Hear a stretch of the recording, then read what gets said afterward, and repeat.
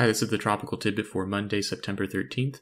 As always, the thoughts in this video are mine alone, and in making decisions, please consult the National Weather Service, the National Hurricane Center, and your local officials for the best information for your location. We're still watching Tropical Storm Nicholas today in the western Gulf of Mexico, nearing landfall now along the Texas coastline. That's likely to occur sometime late tonight or early tomorrow morning. And we'll take a close look here at the visible satellite picture. This is Mexico, Texas here. And we'll see a semblance of rotation as some of these mid-level clouds evaporate during the last couple of hours. Southwest wind down here. You'll see northeast wind coming into the coastline of South Texas, broadly outlining the circulation somewhere in this area here. You'll immediately notice that a lot of the deep whites here, the cauliflower tops, deep thunderstorms are all off to the northeast of this position, and we don't see a whole lot happening on the west and southwest side of the system. This is an indication of the southwest shear that we talked about, which is beginning to pick up now as the storm moves toward the coastline, and this is thankfully limiting the storm's intensification at the moment. And if we look under the hood from the Brownsville, Texas radar, this is from Mark Nissenbaum's FSU page, we'll see an even more complex structure evolving. We actually have multiple mesovortices within the center of Nicholas. The overall circulation is here, but you'll see a little bit of a meso coming up here. You'll see it spinning and then moving up, and that's been tracking northeast to the east of Brownsville over the last few hours. We have a second one somewhere around here, which is counter-propagating down toward the south. So it's important not to focus on either one of these, as they do not reflect the actual center of Nicholas. In reality, it's really two different ones that are orbiting the average, or what we call the mean center, which is kind of in between them, like the centroid of orbiting planets, for example. And this in general is continuing to head northward toward the general direction of Matagorda Bay, which is up here, and Port O'Connor. Now this is good news because these two mesovortices together indicate that the core of Nicholas remains fairly broad as opposed to tightly wound. And if, for example, this meso here was the main center and we had a very tightly wrapped band of thunderstorms around a center, we could be seeing more rapid intensification of Nicholas, but instead we have a broad center, and that facilitates a slower rate of organization as this nears the coast. This is the recon data from the plane that's been in there, and for a while it was tracking that southern mesovortex as it moved northeast. We've seen on radar that has continued racing northeast, and they went up here and they just found on the last pass the second mesovortex that is moving toward the southwest. You can see that west wind to southeast wind shift there, and so really the plane is finding both centers of circulation at the moment. Again, the average of the whole thing is pretty broad. You can see that on the south side, the green wind barbs here indicate that the southern wind max is down there. And you'll note that winds are fairly light, blue, green, and white all through this area where the circulation is. And the strongest winds are way up here to the northeast, very strong southeasterlies way to the northeast of this broad overall center that is somewhere in here between the two mesovortices. Again, this indicates that the structure is still fairly broad, in part thanks to the wind shear that is ongoing. And as this whole thing kind of moves northward toward the coastline, we'll get the strong banding in winds on the northeast side, and that is likely where they will remain. And it will probably be a struggle for that rough weather to wrap around all the way to the west side of Nicholas's circulation. And so it's really about the north and east sides of center that we're worried about going forward. This is the water vapor satellite loop showing the shear that is now picking up. We've got southwest flow bending out of the west aloft. You'll see all these milky white cirrus clouds streaming that direction left to right. Again, Nicholas is centered kind of in here, and most of the cloud cover is getting fanned out to the east of the center due to this southwesterly flow now pushing on the storm, and that flow gets stronger as Nicholas moves toward the coast. So this will continue to shear the storm, and it's unlikely at this point to be able to intensify a tremendous amount. We could see a slight uptick in wind speeds.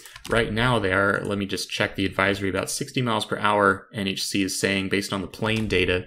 And we could see them slightly tick up, but we're unlikely to see significant intensification. And right now it's not looking like this will become a hurricane with winds of 75. Still an outside chance, but I would say less likely at this point, given that the storm is still broad and fairly disorganized. Now, what is going to be a concern is as this moves in the general direction of Matagorda Bay, we are going to start getting these rain bands lashing the shoreline gradually from the southeast, and as rain stays mostly on the north and east side of center, as the storm moves inland over eastern Texas, we are going to see a corridor where heavy rain occurs over the southeastern Texas coastline and into Louisiana and perhaps Mississippi as well. This is one depiction of that on the HRRR model, which is a short-term high-resolution model, showing Nicholas down here and with a lot of these rain bands kind of rotating toward the coastline. And you'll see as I loop this forward, this kind of depiction that these bands will start scraping the coastline, not really penetrating very far inland here, but there's an extent about 50 to 100 miles inland where we get a corridor of really heavy rain starting to come down as the storm moves north or northeastward. And you'll see how this storm goes just west of Houston, but most of these rain bands stay on the north and east side. So you'll see how this happens, and this could result in really heavy rains overall near and to the east of the storm track as the center moves inland, and we'll see this spread into Louisiana by Tuesday morning with all of this rain coming in. And of course, flash flooding is a danger if any of these bands happen to train over the same areas for hours at a time, and we are expecting over a foot of rain in spots here, and so flash flooding potential is high in a lot of these areas in southeast Texas and southwest Louisiana, and that's what we see on the NHC forecast, showing that the track again will go generally west of Houston and then turn eastward into Louisiana.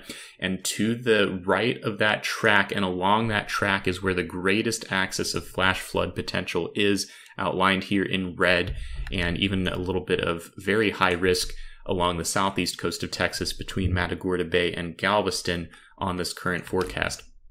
And this is that track forecast. Probably should have shown you this first, but again, you can see that coming in to the northwest of Houston and then turning into Louisiana as it weakens inland.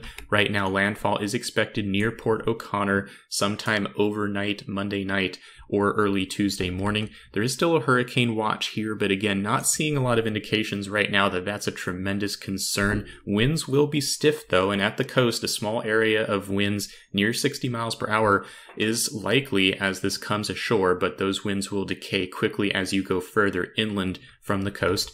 We do have a tropical storm warning along the entirety of the Texas coastline for winds greater than 40 miles per hour. And you can see here right now outlined in orange is the size of that area where winds are greater than 40 miles per hour. You can see the center of Nicholas is there. So this is mostly on the east and north side of the center.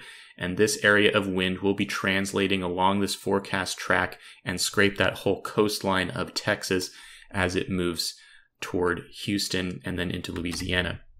This is the storm surge forecast. That wind, that core of wind moving up the coast like this will be pushing some water from the ocean toward the coastline, causing rises above normally dry ground. So we see values of several feet along the whole Texas coastline, and even southwest Louisiana could see elevated water rises in the barrier islands and the bays in areas that would normally be dry, and that's also a concern. So mostly water-related hazards here. Wind will occur, but it's not the greatest danger with Nicholas. Mostly the rainfall and flash flooding and the potential for some coastal surge are what we're watching for. So that's about it for Nicholas. We are going to briefly mention this area we've been talking about in the last few videos. This is the Southwest Atlantic, showing this upper low that's near Hispaniola here aloft. This is moving off toward the southwest. There's another upper level trough up here to the northwest, and in between these, models still expect the potential for some kind of surface low pressure area to develop. Not seeing anything here. All easterly wind so far at the surface on this satellite loop. Not really seeing any evidence of a strong surface trough right now, but models do still expect perhaps this will move off toward the northwest and something could develop. And this is the GFS ensemble showing all these red numbers indicating potentially a weak or moderate area of low pressure developing by Wednesday night, Thursday morning as it kind of moves up toward North Carolina. And you'll see this general track is still projected to be east of Cape Hatteras. The European model also hints at this, not really anticipating really strong odds of a bona fide tropical system to develop out of this, simply because if we look at the upper levels, this is where there could be a pocket of light flow that could allow something to organize, but it very quickly shifts back into kind of a southwest shear kind of scenario, and forming underneath of an old upper level trough is not necessarily the most favorable place for something to spontaneously form. And right now we're not, again, seeing anything anchoring a disturbance out here in the lower level. So this would have to basically arise out of nothing. And we could get some sort of broad trough of low pressure here, and there is some chance of tropical development, but it's not particularly concerning at this time. NHC is actually giving us a 50-50 shot, and we'll see if something is able to spin up here, but for the moment it would likely stay to the east anyway. If it does form, we'll be keeping a wary eye on that over the next few days as we head into midweek, just in case. And as one more note, we also have a tropical wave coming off of Africa. This is likely now to develop 80% chance from NHC as it moves into the central Atlantic, and exactly how far north it moves during that track is currently a question. It's going to take in excess of 5 days to get out into this area where it could, in theory, threaten the Eastern Caribbean islands, or maybe it goes north of them, but right now, not talking about this one a lot just yet. In a couple days, if this comes out and does form, we'll start talking about it. But for now, it's about a week away from potentially threatening any land areas if it's going to. So it's still a little bit of a long-range forecast on that one. We'll see how it looks if it gets out here and actually forms a closed vortex and becomes a storm. High chances of that at some point later this week. That's it for now, everyone. Stay safe. Thanks for watching.